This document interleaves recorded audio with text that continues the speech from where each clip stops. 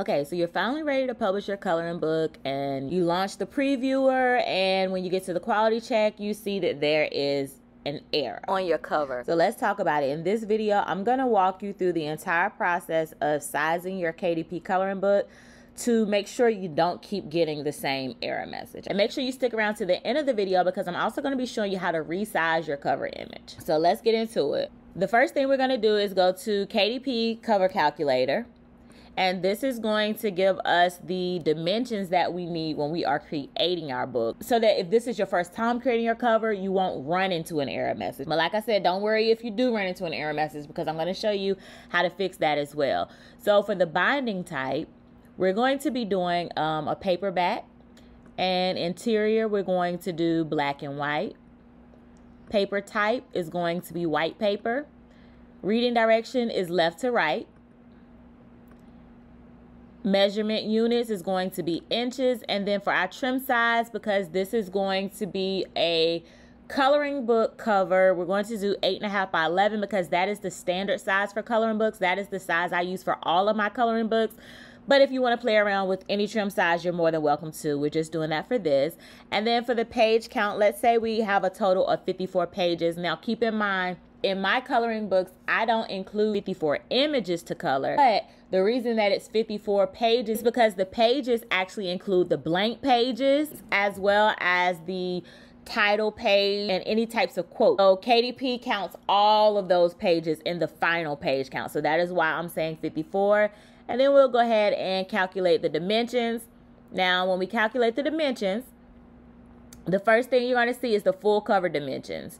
This is going to be 17.372 by 11.25. And this is what we're going to need to input into our design system, and we're going to be using Canva for that. Canva has a free plan and they also have a pro plan. What we're going to be doing today as far as showing you how to create your cover using KDP's cover calculator is absolutely free.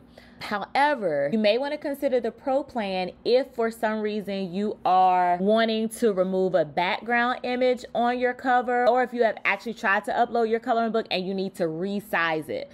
Those are two reasons that would be beneficial for you to get the pro plan. But like I said, everything that we can do for free, that's what I'm going to be showing you on today. So I'll show you a workaround as well. And if you do decide you want to go ahead and start with the pro plan, when you click on my link that I'll leave in the description of this video, you'll be able to start with a free 30-day trial. So now that we're in Canva, I'm going to go ahead and click on create a design. And then I'm going to go ahead and go to custom size. I'm going to change this from pixels to inches. Then I'm going to go ahead and plug in my full cover details. So I'm going to put 17.372 by 11.25. Then we're going to go ahead and click on create new design. All right, so this is going to bring us our full template. So this includes both the front and the back cover. The front cover is going to be on this side. The back cover is going to be on this side. And one of the reasons I love the KDP calculator is because you get an opportunity to actually download a template. So if you wanted to download the template, you would just click that button. Once you open it, you should see two files. You'll see the PNG file and the PDF file. So you can take that and you can drop that into Canva, and then you click on it and it brings it into your blank template. Now this was the PDF file, but I actually like using the PNG file because it lets you edit easier. So now let's go over the template so you can understand it. Like I said, this is the front cover. This is the back cover. Anything that we're going to include, we do not want it to cover the barcode. KDP will automatically put this barcode on the book for you.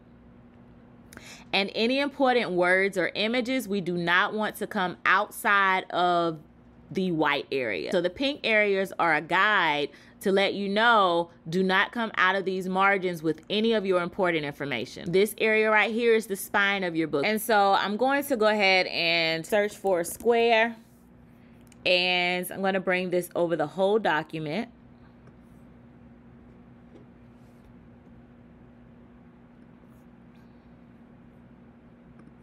Now I'm going to bring down the transparency just so I can see the background. And then I'm going to go ahead and bring in my spine so we can have that.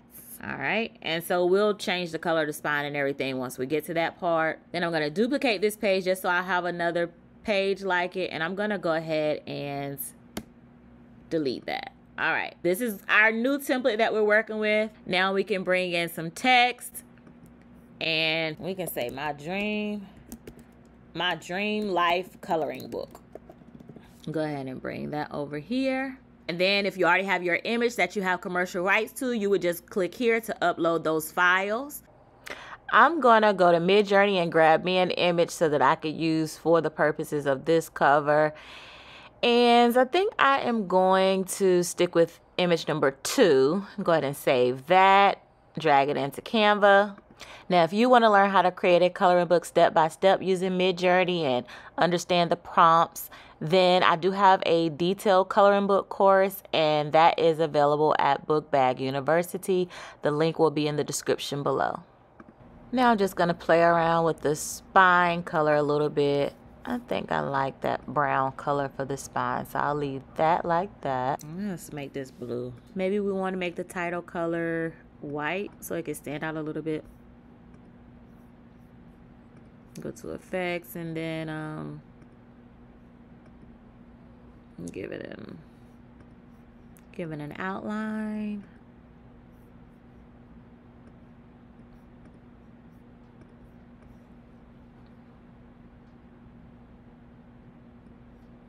All right, so then we have my dream life coloring book. We got our little cover together. When we look at the one right up under it, we can see none of the important information is going over any of these lines. And then if we were to bring our template back over here and just put it over our cover and we pull it down a little bit, we can see that none of the important information is going over any of the lines. So we can either pull it down or we can bring in the transparency just to make sure nothing is over the barcode, so we're all good with that. We can click on the cover and then press delete. Now we have our cover. We would simply just save this, download it as a PDF print. We can flatten the PDF, and then we're going to just download this one page, click on done, and download. So now we have our cover. But what happens if you have already submitted your cover and you didn't use the KDP cover calculator, or you submitted your cover and you get a message from Amazon and it's telling you that you need to resize your cover for some reason? It will usually list the dimensions that you need to resize your cover to.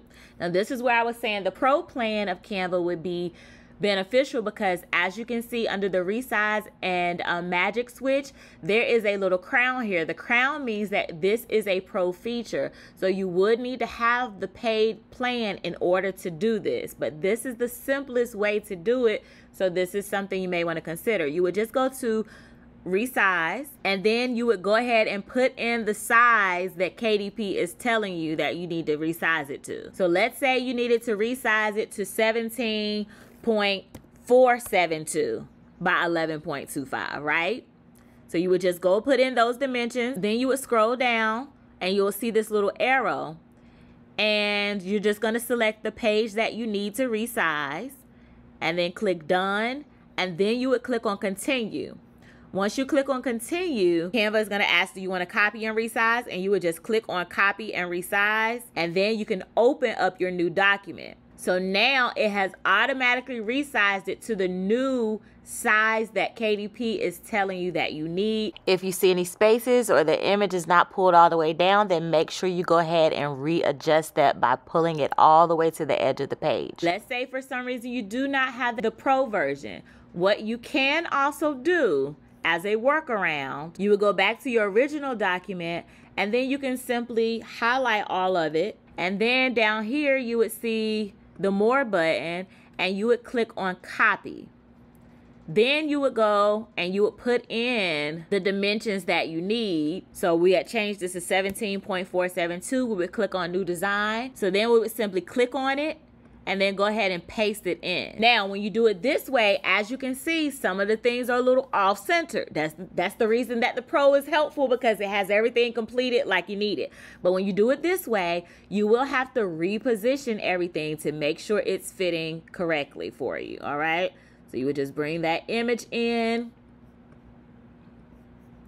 and then make sure your background is all the way. There should be no white space. If there's any white space, you're still going to get another error. So make sure you line everything up the way it should be. And just move your text to where you wanted it. and then you can do it like that. And that is how you could create your book cover using KDP cover calculator, as well as how you will be able to resize it if you were to get an error message. Now, let's say you want to make life even easier for yourself, and you're like, I want my coloring book to also have 54 pages in it, like Latoya's coloring book does. Then I have taken the time to create this drag and drop template. So this is how you could use it. You would just simply bring your image in, drop it in. If you want to move it over a little bit, you can do that. And then you can even go to the color and change the background color, and then the spine, you could keep it the same color, or if you wanted to change the spine, you could do it that way as well. Then all you have to do is change your text to whatever you want your coloring book title. You can make those changes. If you want to duplicate this section and add your author name to your book, you can also do that. Whatever you want to do is fully customizable. And let's say you even want to add 4 images to the back of your coloring book like I do with my coloring books. I'll also go ahead and add in a second template as well. You can just drag and drop. You can even add text to the back cover if you want to do it that way as well. Just like that to create your cover. I'll leave the link for this in the description, but it'll be available on my site at Book Bag University under the template section.